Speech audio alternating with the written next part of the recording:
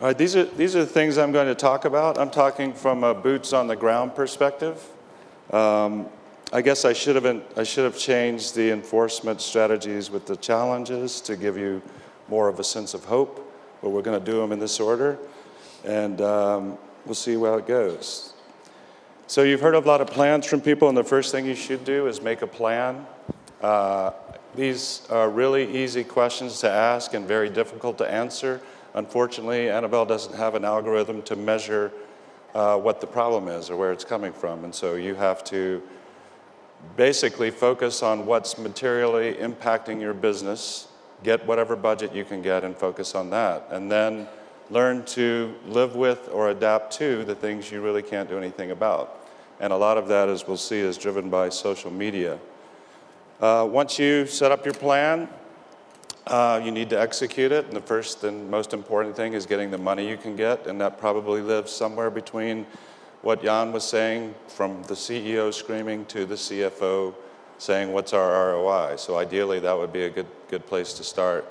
But what's most successful is when people cross-functionally coordinate, and that would be marketing, IT, and legal all working together. So the companies that do that, they seem to be the most successful, as opposed to the companies where the left hand doesn't know what the right hand is doing. We've been asked to investigate a lot more times than you think from companies who call us very upset saying, we found this company, they are using our look and feel of our products, they're selling our products, and they're brazenly selling them in this public manner, and we want you to stop them. And so we'll investigate them and report back. We met the enemy, we talked to the enemy, and the enemy is you. You've hired us to investigate your own company. So not a great thing to happen. The other thing that happens is people ask us to tell them what they own in terms of a domain portfolio. And you can see how that would happen with acquisitions and not keeping track of what's going on. Ideally, you want to be proactive and reactive, but sometimes budget will only allow you, or business model will only allow you to work a certain way. Again, you want to allocate the appropriate resources. You want to monitor what's going on, like the old song says, check in to see the condition your condition is in. And that can be something as simple as going on the internet and mimicking the consumer's path to your products and see if they're being diverted. A lot of things that we do are covert. And as Jan said, you want to do overt actions as well, make noise. You can't rely on that to be your sole model of enforcement in a place like China. But it does tell people you're on the ground, that you're out there and making arrests. And if you make it harder for them to steal your products, they'll move on to another company. We were asked to talk about the different eras of enforcement strategy, old school versus current times. So I'm calling this the gumshoe era. We have always, at least since I've been in business for more than 20 years, had access to do discrete phone calls. It was easier back in the day because there was no caller ID. It was harder because you had to do this. That was harder. We've been able to get addresses if we have a phone number, or vice versa, and then get neighboring names and addresses and phone numbers. And I just want to let you know your neighbors are very willing to talk about you. They tell us a lot of things, so be careful what you tell them. We have traditionally gone into places, pretend to be shoppers, used our necktie cameras and our briefcase cameras to gather evidence, and then turn that over to the people that have hired us. And then the internet happened, and a lot of the things that people paid us to do went away because it came to their home. It was free. The world's information came in by something called electronic mail. You could, through this wonderful thing called a modem that operated at 14.4 megabits per second. And if you haven't experienced such blazing speed, I will, for the younger people, I will translate for you, which is hashtag slow as sugar. There's Who Is records. You used to have one registry, and you could get accurate information. There was no proxy registries. And then the Wayback Machine. That's still in operation. That started in the late 90s. It's archive.org. They are collecting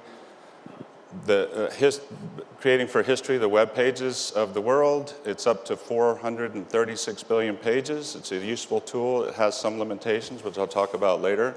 But these characters illustrate where they got that name. This is the bow tie wearing polymath and beagle, Mr. Peabody, and his adopted son Sherman. And if you were not old enough to watch this on TV, you can now watch it on YouTube, because my generation has digitized our childhood memories and uploaded them so you can share our nostalgia with us. Which brings us to modern times. Postmodern synthesis is what I'm calling this. And it's largely driven by social media.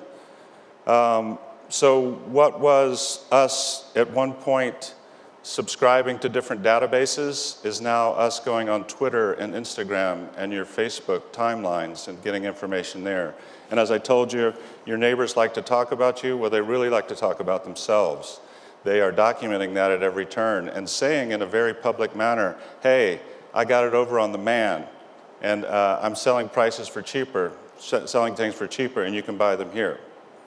Some things you can do, which I've put under the heading of trickery with online resources. I'm not going to give you all of our big secrets because we are competing with you now for getting information, so I'll give you a few tips, some that are at your disposal.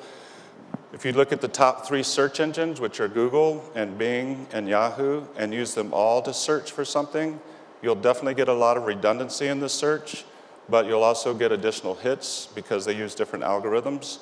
You can take any one of those search engines and run them through 3 different browsers like Chrome, Safari, or Firefox and get additional information.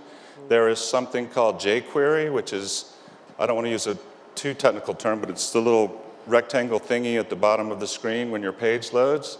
Basically, that's telling you what's going on as the page loads, and that will tell you what cookies, if it's being redirected, if it's coming from another country. That, and oftentimes, is the only way to tell what's a legitimate site and what a non-legitimate site is. What was one of my other tips? Oh, YouTube. Go back to YouTube.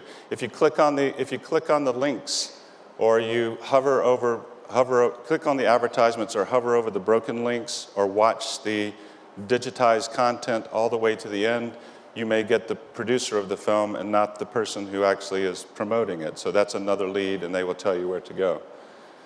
Coordinating on-ground assets for us is using the investigators worldwide that we have developed over 16 years or so. We're members of the World Association of Detectives and other licensed IP agencies, and so rely on those people for on-ground information in those countries. For you, it could be actually crowdsourcing your own people. If you use your sales force who is around the country or around the world, they're very interested in their commissions, and they don't want anybody selling their product, your product in their territory, particularly if it's a counterfeit good. So if you set up some sort of system where they can report for you, that's a very cost-effective way to monitor that. You do have to check in on them because sometimes they sell outside of their territories too, so be sure you do that. Another thing is leveraging your client base. The best example I can give you about that is Starbucks.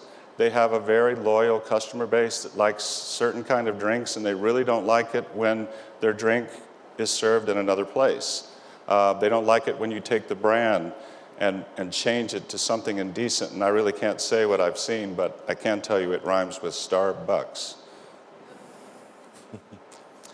Some of the challenges we face in getting information, you heard a lot of things from my other presenters. You saw in Guido's slides all his family, all the devices they have. I have 3 devices. I'm sure a number of you have 3 devices. They're all mobile. They're all moving around. In fact, after this presentation, my plan is to go upstairs and hack into Philips and sell some TVs to pay for my trip. And then by the time they find me, I'll be gone.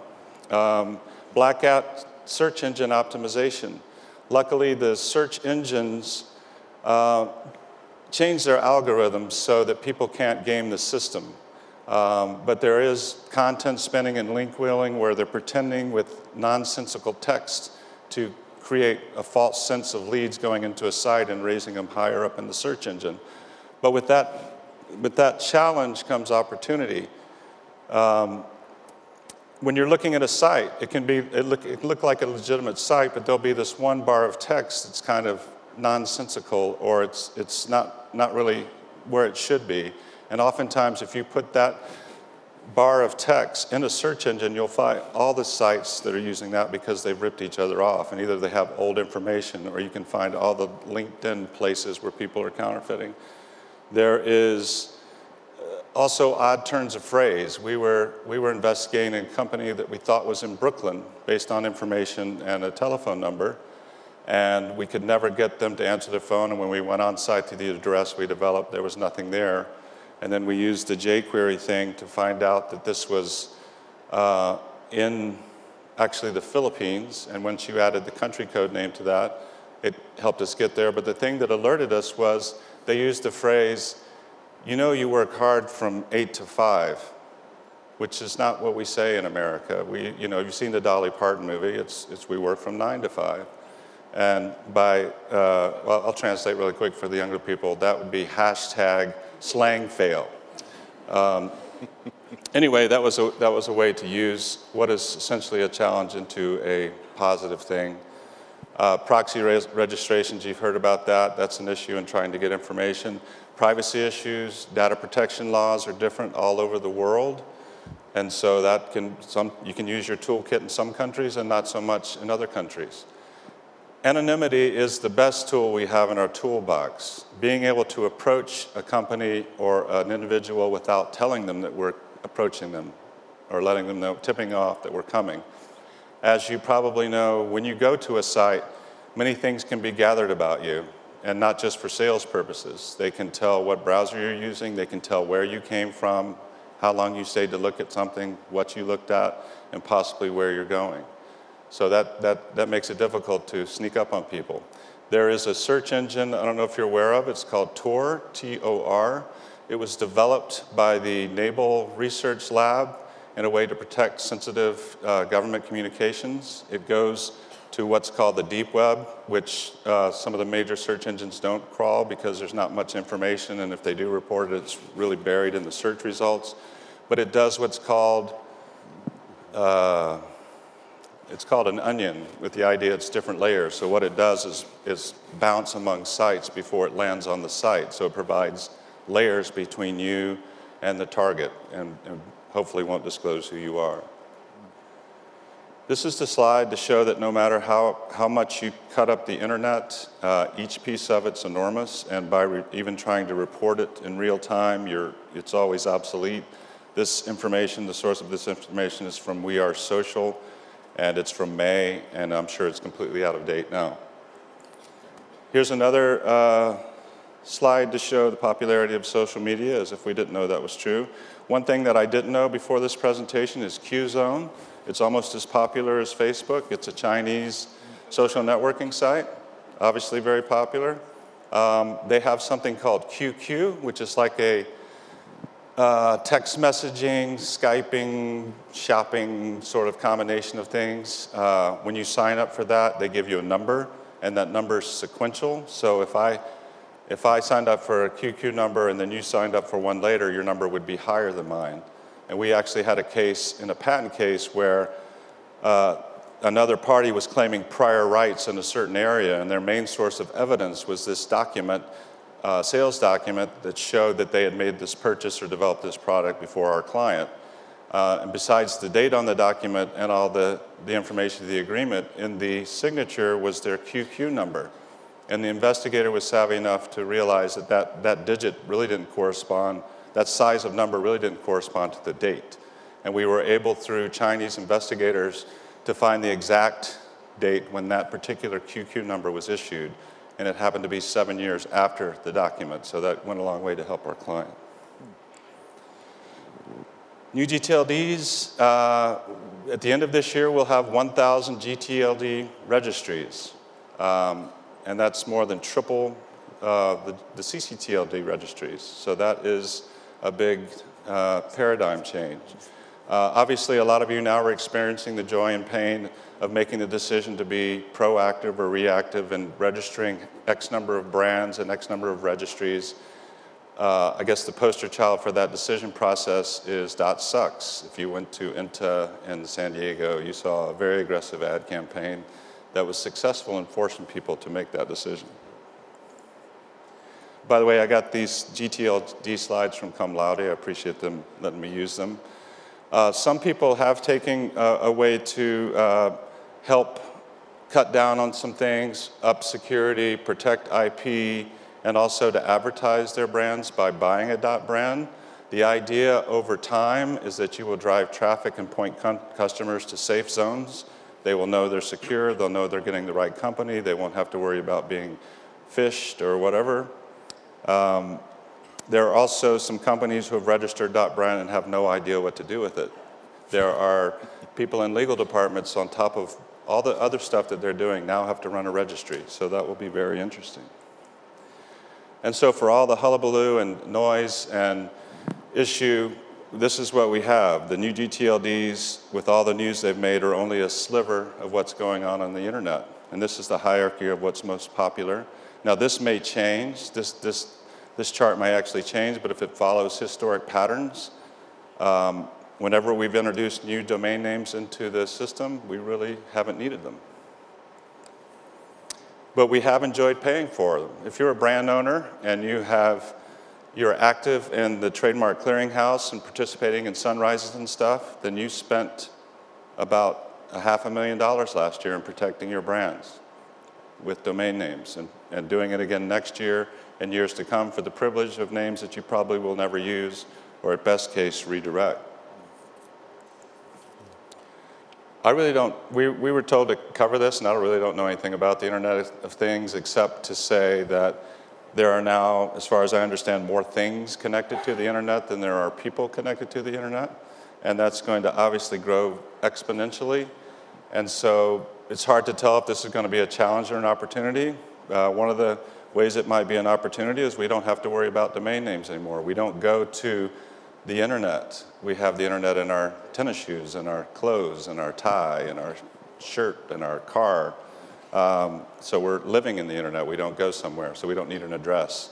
The downside, obviously, is you may end up taking an inanimate object to court because it's infringing your brand, so you never know how this is going to shake out. And my last slide. We try to do things ethically. I suggest that if you hire someone or you do it yourself to follow that as well. It's really tempting, knowing some of the resources that are out there, to get the information quickly, but you want it to stand up in court if it goes that far. And what we do is either take advice from our clients or from foreign counsel or from licensed PIs in those countries to help steer us in the right direction, and that's, knock on wood, has worked out so far. Thank you for your time.